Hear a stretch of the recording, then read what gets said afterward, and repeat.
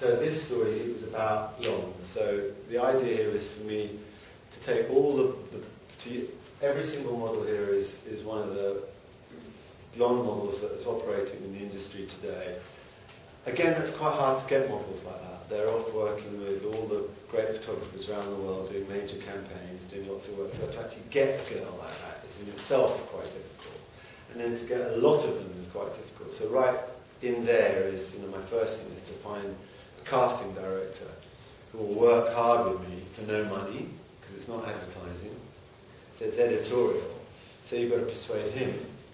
So that's the first relationship. And then to get all the models to agree. There's all these model agencies clamouring to make money for their girls. They're all flying all over the place. So coordinatorship like that's really difficult. So I've got here maybe 30 of the top girls, which is a very strong story for me, just starting on that level. And then, what was it about blondes that was interesting? So to me, it's a cliche, on one level. So what is it about the cliche that's interesting within the context of some form of culture or in the context of something that motivates me as a portrait photographer, which is essentially what I am. And a portrait photographer working within the fashion industry. So I do my stuff as try and put more character and portraiture into it.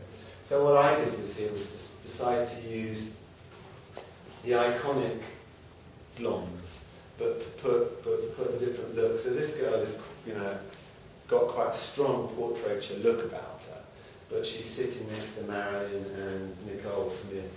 So I kind of printed these things and made a jewellery out of them with the stylist. So that was the idea, to kind of try and change a little bit of a look on these girls. And so again, putting Brittany in and putting words on it. And so for instance, this girl here,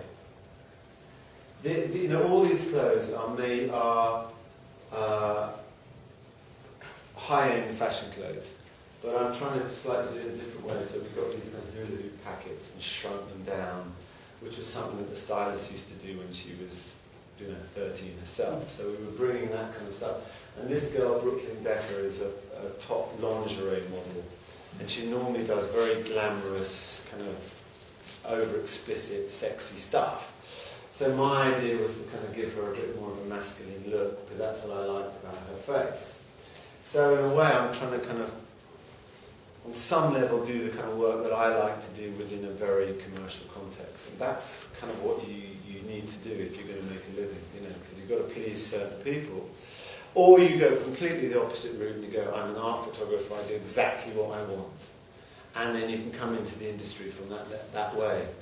So there's quite a few, there's different, you have to really look at who it is you are and what it is you want to do. And I like working to problem solving, I call it. I like working within these restrictions, whereas some photographers really don't. They don't like having any of that. So you work as an art photographer. But I saw that David had a guy called Ryan McGinney, who's, I'm sure you guys know, is a fantastic art photographer, and he's working in the commercial world. But he started to find it really difficult working to brief, because the clients, you can't just do what you want. So he found himself working to brief and being restricted and not enjoying it, and also in a way losing his value as an art photographer, because he was doing a lot of commercial work. But he got his commercial work because he was an art photographer. So it is a constant play on what you want to do and what is available to you in order to make a living as a photographer. So, if I, afterwards in the conversation, if I get an idea of what it is you like, we can look at how you would approach, like some people are, I'm really into music, I just want to do music, I just want to do R&B groups, so within that, for instance, there's, within the music industry, there is a career as a music photographer. The only trouble with that now is the music industry has changed so much, and there's not so much money in that. So the jobs that used to be getting album covers and stuff like that, it's not so much, you can't make such a living out of that. Whereas in fashion advertising there still is quite a market. I'm just going to whip through these really quickly. So again, you know, something like this is, she's a very established blonde model, and this is Chanel jewellery. Now normally you get a shot like that, it would be very fashion and kind of done, and I kind of try to do it the opposite way. And again, you know, kind of back to my photographic roots, which is, you know, pure black and white photography. I was inspired by a guy called Ralph Gibson quite a lot, and a lot of the reportage photographers like Cartier-Bresson. And if you look at an agency called Magnum, they have a lot of great reportage, war photographers, you know, kind of working for Life magazine and stuff. That was a lot of my influence. So I kind of tried to bring the influence of what I like as a photographer into the commercial world. So, like I said, again, this is really playing with advertising for a Chanel product, but I stripped it away a little bit and just trying to create a bit more of a portrait. So, you know, again, this is, you know, this ways of me doing my, what I hope is quite strong portrait photography, but in a high fashion context. So this is all high fashion clothes, but you know, I'm kind of playing with it. So that's what this story is, it just kind of goes on. And each one of these girls is, like I say, a top model at the moment.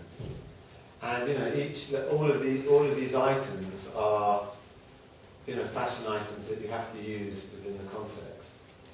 So I'm not going to go through all these pictures. Then this here is something from a magazine called Arena en Plus, which is a men's magazine, essentially. Now, this story, my heritage really comes from this. In the 1980s, I formed a company called Buffalo with the stylist Ray Petrie, who unfortunately died. And he was one of the first men's fashion photographers. I know you guys know Mark Lebon, I know he's been here. Mark was part of this crew. And what this really was a way for us to kind of work within a kind of group, if you like, where we had a similar aesthetic and a similar opinion about photography. So there's always, you know, teaming up is always a really good thing. You know, it's quite lonely and tough out there.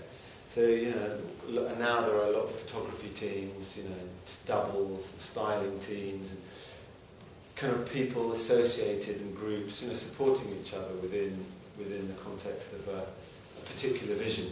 I mean, a lot of the top photographers now are twos, you know, and that can help. It can support that. It can support each other. I find it quite hard myself because I'm a bit of a control freak, you know, in the sense that if I'm not doing it, I don't really know what I'm doing. But actually, it can work really well. And